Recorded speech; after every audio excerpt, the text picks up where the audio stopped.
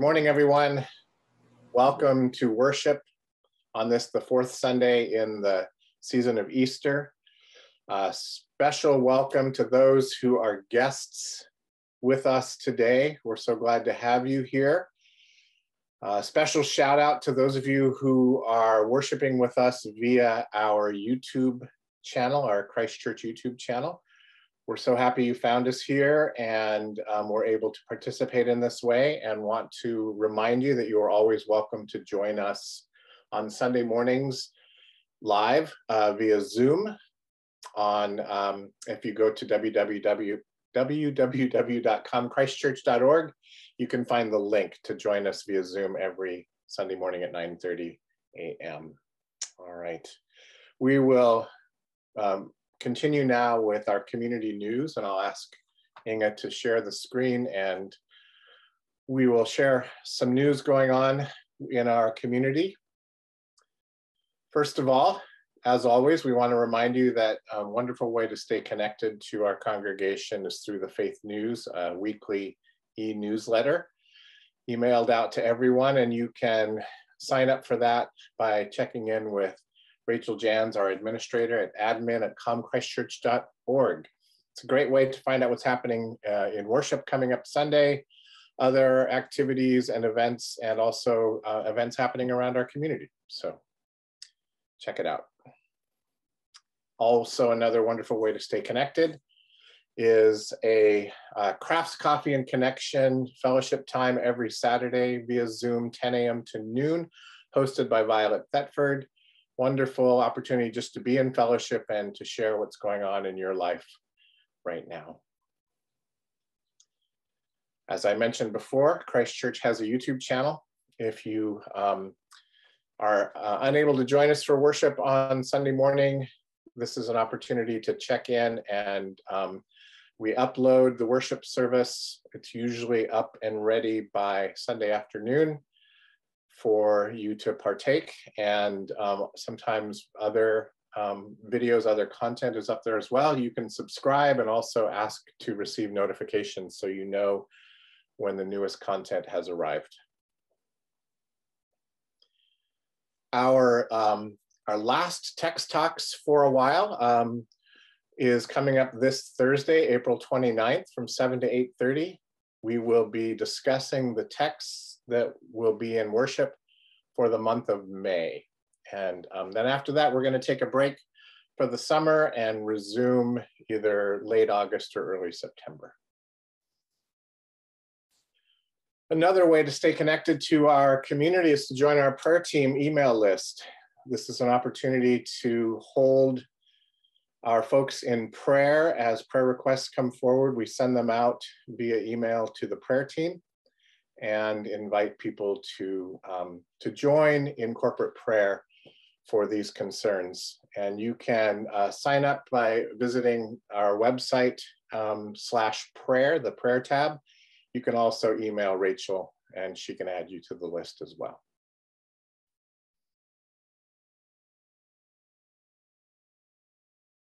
Want to remind you that the Oregon Synod Assembly is coming up next weekend, Friday, April 30th through May 2nd.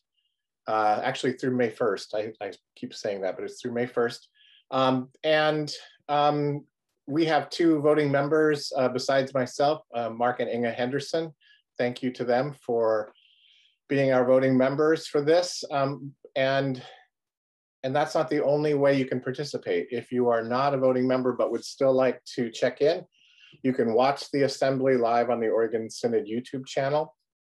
And also, and this will not be live, this will be only on Zoom, but we have 12 clusters across the Oregon Synod. Clusters are groups of congregation, kind of grouped by region, by geographical region. And we are hosting a virtual cluster dinner on Friday, April 30th, 6:30 to 8. The topic, what might true reparations for our participation in racist systems look like for the Oregon Synod? We've put together a wonderful virtual house party for sharing that story and reflecting on that with one another. It's an opportunity to get to know folks in our cluster. We are part of the Sunset Cluster. pretty much all the ELCA Lutheran churches in Washington County and a couple more. Opportunity to get to know folks and also to learn one of the many stories, land stories in our synod, particularly related to where the Oregon Synod office sits in North Portland. So invite you to check that out. You can find the links to those to register in our Faith News.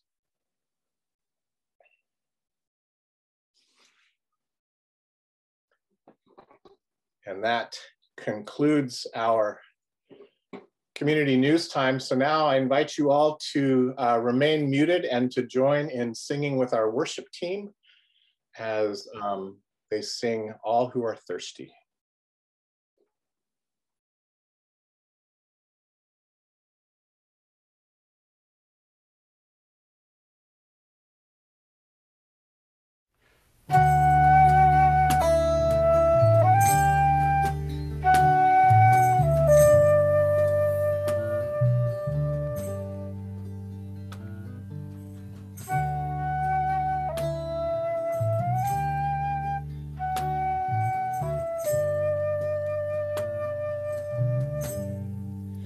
All who are thirsty,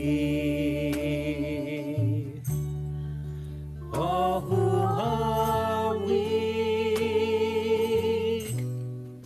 come to the fountain, dip your heart in the stream of life, let the pain and the sorrow washed away in the waves of his mercy. As the deep cries out to deep, we sing, come, Lord Jesus, come.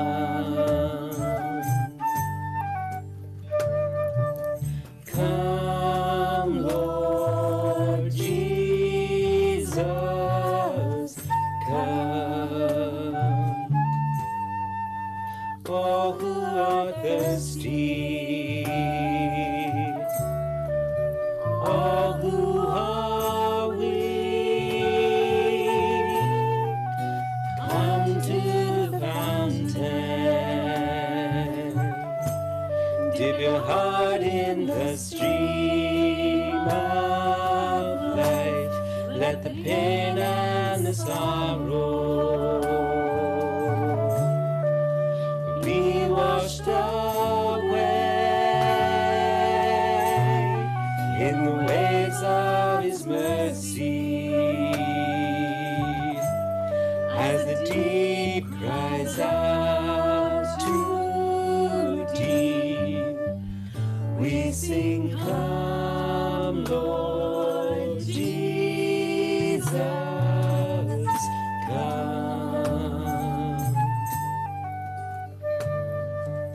Come, Lord Jesus, come. Come, Lord Jesus, come. Come, Lord Jesus, come. Holy Spirit, come. Holy Spirit, come. Holy Spirit, come. Holy Spirit, come.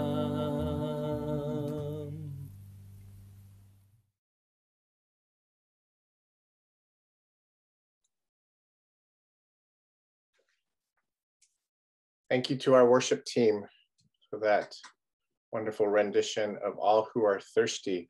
Our worship continues now with the hearing of God's word in scripture.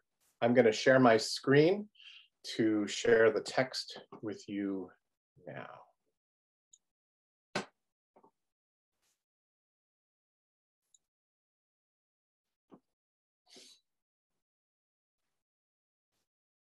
Our reading for today comes from the book of Acts, the 8th chapter, beginning with the 26th verse. Then an angel of the Lord said to Philip, "Get up and go toward the south to the road that goes down from Jerusalem to Gaza. This is a wilderness road." So he got up and went. Now there was an Ethiopian eunuch, a court official of the Candace, queen of the Ethiopians, in charge of her entire treasury. He had come to Jerusalem to worship and was returning home seated in his chariot. He was reading the prophet Isaiah. Then the Spirit said to Philip, "Go over to this chariot and join it." So Philip ran up to it and heard him reading the prophet Isaiah. He asked him, "Do you understand what you were reading?" He replied, "How can I, unless someone guides me?" And he invited Philip to get in and sit beside him. Now, the passage of the scripture that he was reading was this: "Like a sheep, he was led to the slaughter, and like a lamb silent before its shearer, so he does not open his mouth. In his humiliation, justice was denied him. Who can describe his generation? For his life is taken away from the earth." The eunuch asked Philip, "About whom, may I ask you, does the prophet say this? About himself or about someone else?" Then Philip began to speak, and starting with this scripture, he proclaimed to him the good news about Jesus. As they were going along the road, they came to some water, and the eunuch said, "Look, here is water. What is to prevent me from being baptized?"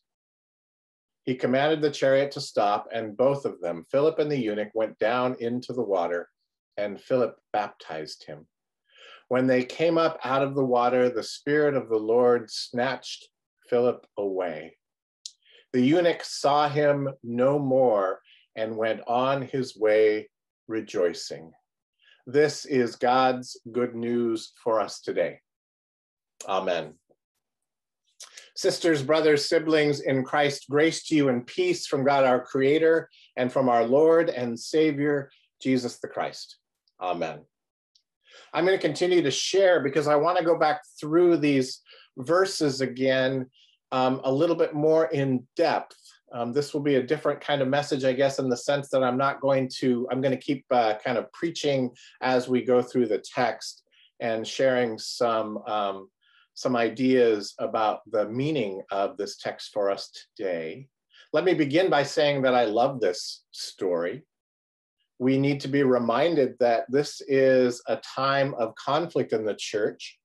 The story we just heard before was the stoning of Stephen, that came out because the church was growing, and within that was conflict and tension between different groups. It's messy, it's convoluted, it's complicated and complex, and yet the Spirit is tenacious and untamable in this work. And so the persecution is ramped up by this point, and the apostles have scattered to different areas around outside of Jerusalem. And then Luke, the author of Acts, gives us this story. So let's get back into the text here. Then an angel of the Lord said to Philip, "Get up and go toward the south to the road that goes down from Jerusalem to Gaza. This is a wilderness road." So he got up and went. I think it's important that Luke tells us that this is a wilderness road. When we look back through the stories of Scripture, we often see that it is in the wilderness that God is active. Whether it's Jesus out in the wilderness for 40 days, whether it is the Israelites crossing the wilderness for 40 years, This is a story about where the Spirit meets us out in the wilderness. And again, this is that untamable, tenacious rather, Holy Spirit, because even in the midst of persecution and the scattering of the apostles, the Spirit is still saying to people like Philip, we still have work to do. Another way that we might think of the untamability of the Spirit is the fact that the angel comes to Philip. You might not remember this, but last week when we read the story of Stephen, there were 7 deacons named, 7 people appointed to wait on tables. The first one was Stephen, the second name was Philip. This is another person assigned to wait on tables. And yet clearly he is not waiting on tables. He is out in the wilderness doing the bidding of the Spirit. So the Spirit, no matter the best laid plans of the leadership, of the human understanding of divide and conquer and how to get things done, the Spirit has other ideas of how this is going to happen. Now, there was an Ethiopian eunuch, a court official of the Candace, queen of the Ethiopians, in charge of her entire treasury. I'm going to stop there for a second. In those days, the word Ethiopian did not necessarily mean somebody from the country of Ethiopia.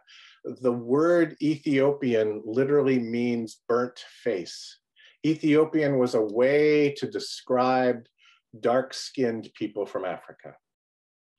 And the court official, he was a court official of the Candace, we would say, but in the Greek, that would be Kandake, which was a female high official, still not higher than the men, and actually in the area of Nubia in Northern Africa. So this is a court official, a high-ranking court official. But we also know that the Ethiopian is a eunuch.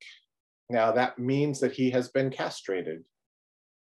And most of the time, when we understand somebody to be a court official and to be castrated, they might be powerful. They might find themselves in powerful spaces. They might be given lots of responsibility, but at the end of the day, they are still a servant, perhaps even a slave. So their freedom is limited. And that doesn't, and so that really challenges our idea of either or, right? It isn't either the eunuch is powerful and in charge of a lot, or the eunuch is powerless and a slave. It's a both and situation. And this eunuch has means because he has in his possession the scroll of the prophet Isaiah, and also educated enough to know how to read. So already we are being challenged to think about the complexity. I'm reminded of what a friend of the congregation, Beth Russell, shared with us last week in our workshop on identity, all the different things that go into our identity and how sometimes those can even seem to be conflicting. So the Ethiopian eunuch, because of his castration, is somewhere in the middle when it comes to gender and sexuality. And the Ethiopian eunuch is both powerful and a slave. So somewhere in the middle in the economic reality of his world. But he is reading the prophet Isaiah. And he had been and he had come to Jerusalem, by the way, to worship. So perhaps he is either a Jewish convert, or because of the Jewish diaspora, when the Jews scattered all around the regions, it's possible that he grew up in a family of Jewish people. The Spirit said to Philip, go over to this chariot and join it. So Philip ran up to it and heard him reading the prophet Isaiah. He asked, do you understand what you were reading? Now we might think, why would he have heard him reading? Well, biblical scholars suggest to us that our way of reading silently in our Western world would not have been probably the way that people would have read. They would have been reading out loud. And so he would have heard the eunuch reading from the scroll. And let me just point out, this is another instance of the untamable and tenacious nature of the Spirit. to send Philip out of his comfort zone to go over to this person who is very different from him and join in on that conversation. And Philip enters into this conversation not with a proclamation, I am going to tell you what I know, but asks a question. Do you understand what you were reading? Opening up the possibility for conversation. And the eunuch replies, how can I unless someone guides me? And he invited Philip to get in and sit beside him. Now, the passage of the scripture that he was reading was this: like a sheep, he was led to the slaughter, and like a lamb silent before its shearer. So he does not open his mouth. In his humiliation, justice was denied him. Who can describe his generation? For his life is taken away from the earth. Now, this is from the book of Isaiah, chapter 53, verses 7 and 8. I have it here in the same translation. He was oppressed and he was afflicted, yet he did not open his mouth.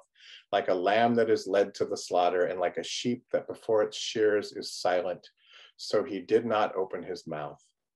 By a perversion of justice, he was taken away. Who could have imagined his future? For he was cut off from the land of the living, stricken for the transgression of my people. Now, we've come to know this as one of the servant songs from the book of Isaiah that in our Christian tradition point us toward Jesus, point us toward the coming Messiah. But this Ethiopian eunuch did not have that history, did not have that understanding of what was going on.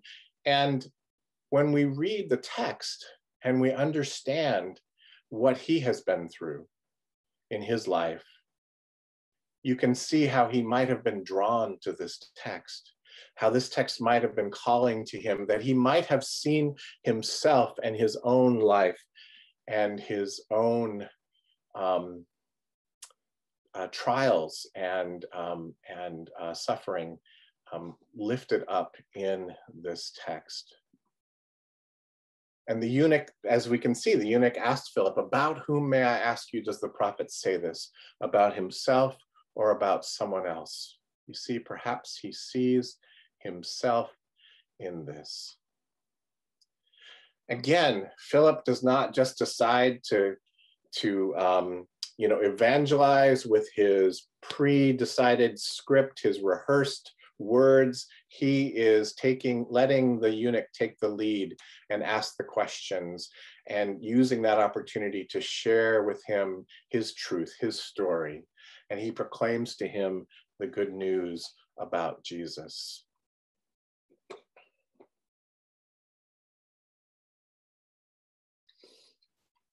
Now, as they were going along the road, they came to some water, and the eunuch said, look, here is water. What is to prevent me from being baptized? What a question. He doesn't say, hey, look, here's water, baptize me. He says, what is to prevent me from being baptized? This is the question of those who have had obstacles put in their way.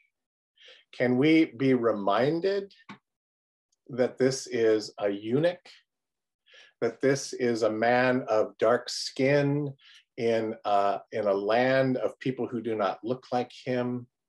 This is a foreigner in these parts. And he is asking the question, what is to prevent me?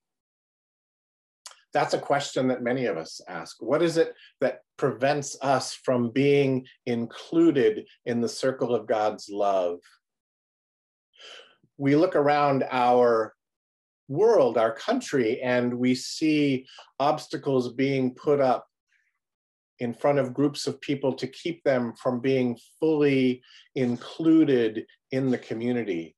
Whether it's voter restriction rights or the anti-transgender legislation in Florida, we see the ways that people are prevented from being fully at the center of their communities. And we wonder about this eunuch who came all the way to Jerusalem to worship. it's very possible that he had an obstacle put in his way when he got to the temple. It's very possible he was not allowed inside. If we go to Deuteronomy, we read this passage. No one whose testicles are crushed or whose penis is cut off shall be admitted to the assembly of the Lord. If we take this literally, then we understand that the eunuch would not be admitted to the assembly of the Lord. The eunuch would be prevented from being part of the community. So his question is an interesting question. If we look hard enough, I believe we can all come up with reasons that would prevent us or others from full inclusion of the love and grace of God. Fortunately, it's not about us. It's about God and God's love for all of us. The God revealed in the scriptures, Old and New Testament, is always moving us toward expanding the circle of love and grace. Regrettably, the history of the church has often been about narrowing and shrinking and becoming more exclusive, that circle of love and belonging. In fact, you have noticed perhaps that there is an asterisk here because there is a verse missing. I didn't even notice this until it was pointed out to me last week, but in this passage, we go from verse 36 to verse 38. But if you look at the bottom of many of your study Bibles, you will see a note that says later manuscripts where people added a verse. And this was the verse that they added. And Philip said, if you believe with all your heart, you may be baptized. And he replied, I believe that Jesus Christ is the Son of God.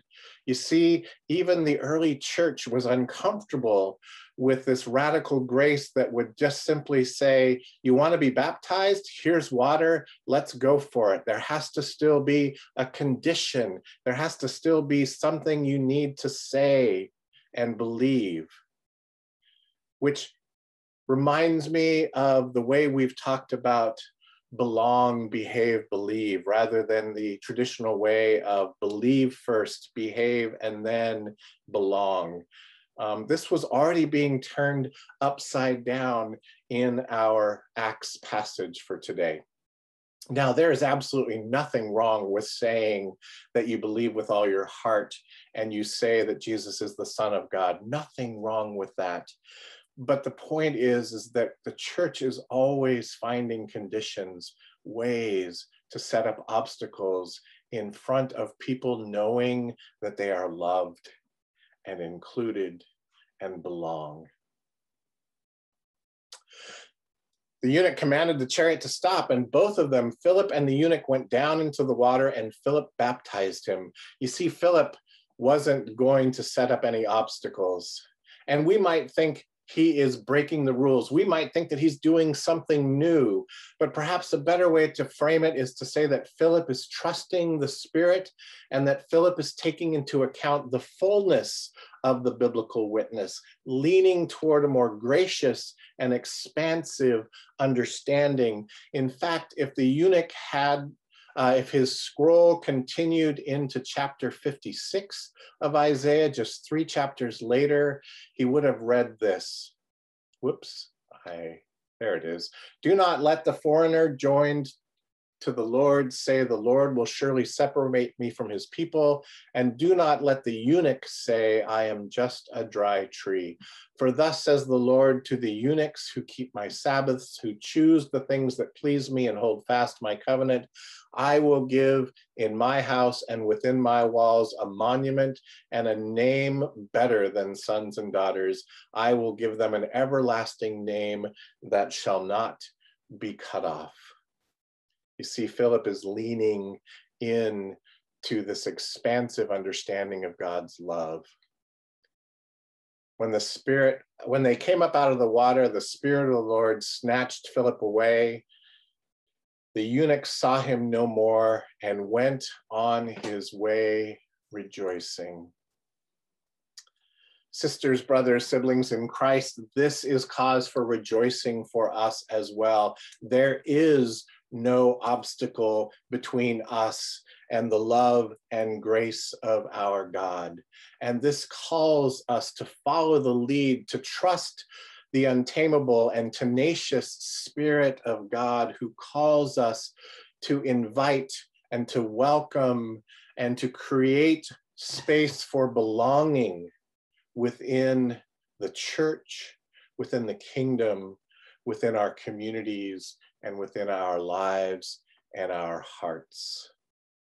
May we as a congregation, may we as families and individuals gathered together to worship our God, trust in this good news that there is nothing between us and God's love, and there is nothing stopping us from sharing that welcome and that sense of belonging to everyone we meet. Amen.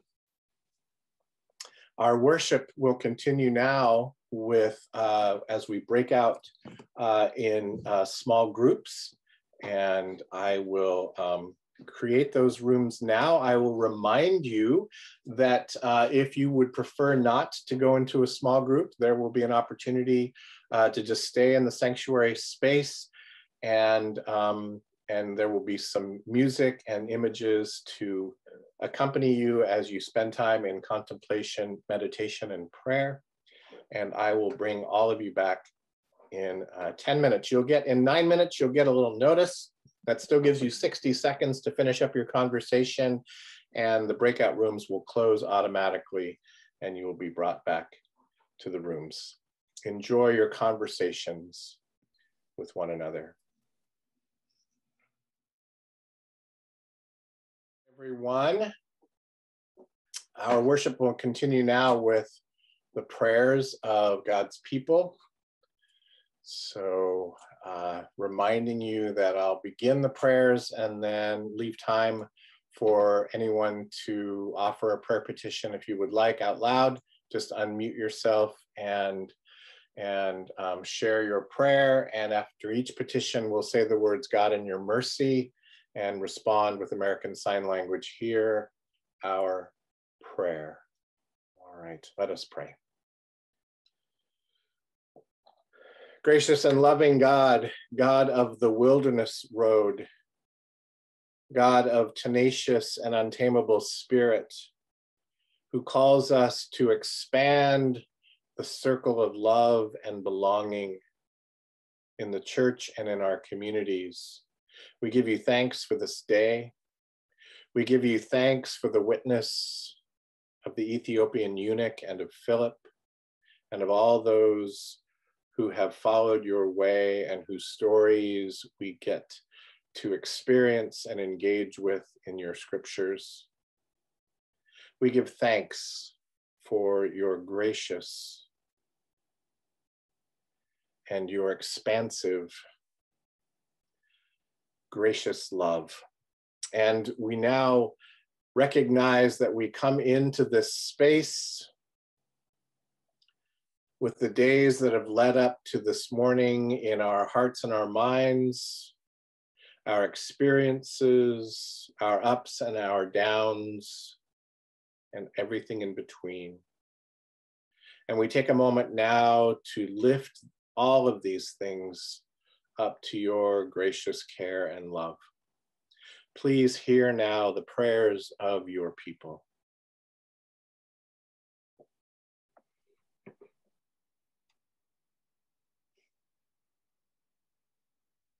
Thank you, Lord, for your many blessings. Thank you for the new lives in our families. I pray for peace in our communities and for justice to be served. Lord, in your mercy, hear our prayer.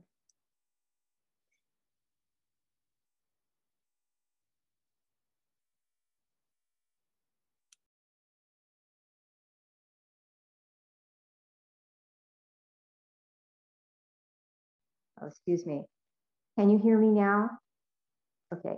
I wanted to share with all of you that this dear friend family of Russ's and mine, whose daughter had glioblastoma she passed away 2 Fridays ago. And it was very heartbreaking for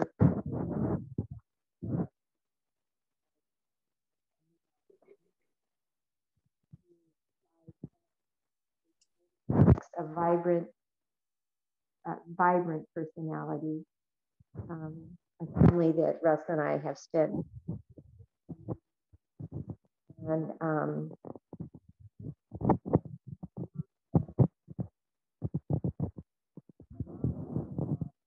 Bev, your sound cut out. I'm sorry.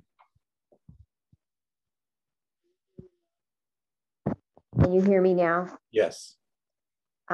Anyway, I ask that you will all keep this family in your hearts and prayers as they deal with the loss of their beloved daughter. Lord, in your mercy, hear our prayer. Thank you.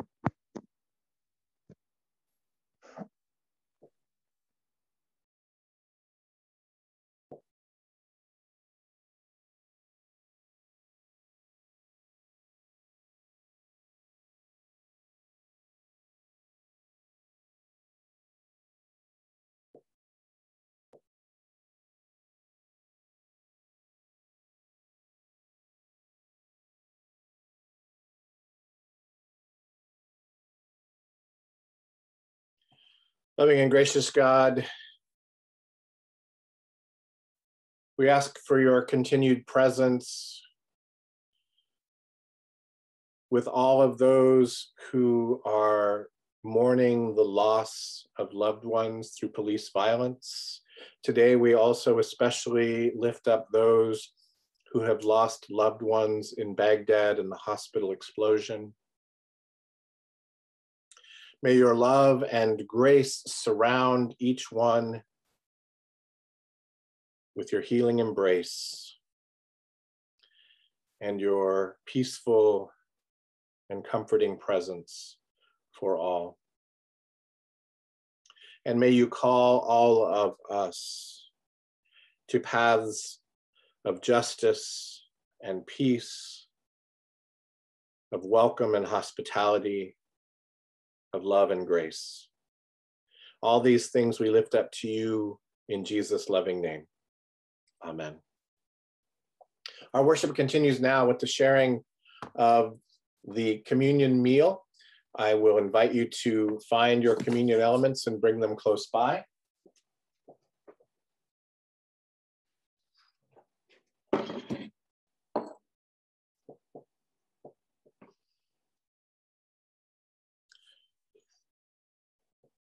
In the night in which he was betrayed, our Lord Jesus took bread, gave thanks, broke it, and gave it to his disciples, saying, "Take and eat. This is my body given for you. Do this for the remembrance of me." Again, after supper, he took the cup, gave thanks, and gave it for all to drink, saying, "This cup is the new covenant in my blood, shed for you and for all people for the forgiveness of sin. Do this for the remembrance of me." We pray together as our Lord taught, and you are invited to unmute your microphone if you would like.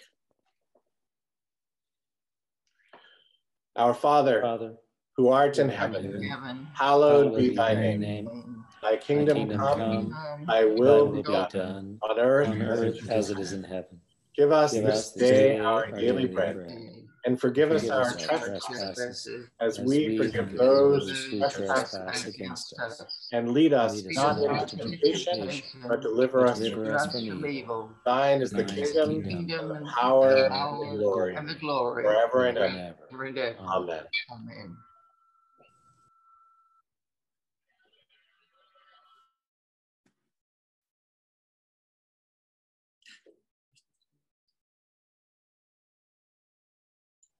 The gifts of God for the people of God. This is the body of Christ given for you.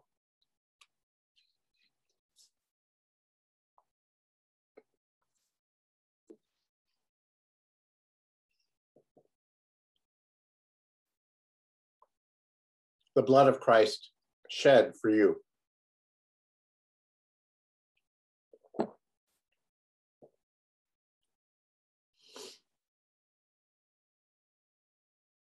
And now may the body and blood of our Lord Jesus Christ strengthen you and keep you in his grace.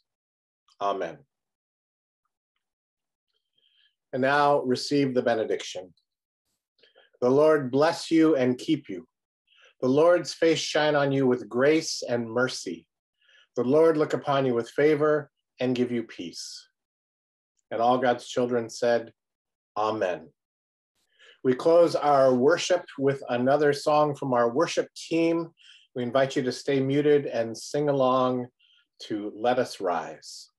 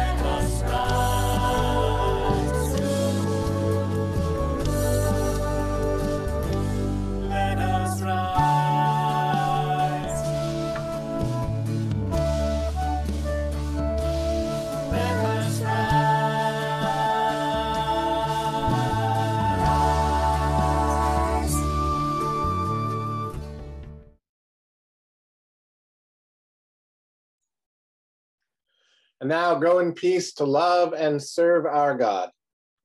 Thanks be to God. Thanks be to God. Invite you all, anyone who is able, to stick around for coffee time after worship. If you need to head out, we wish you blessings on your week and look forward to seeing you again next Sunday.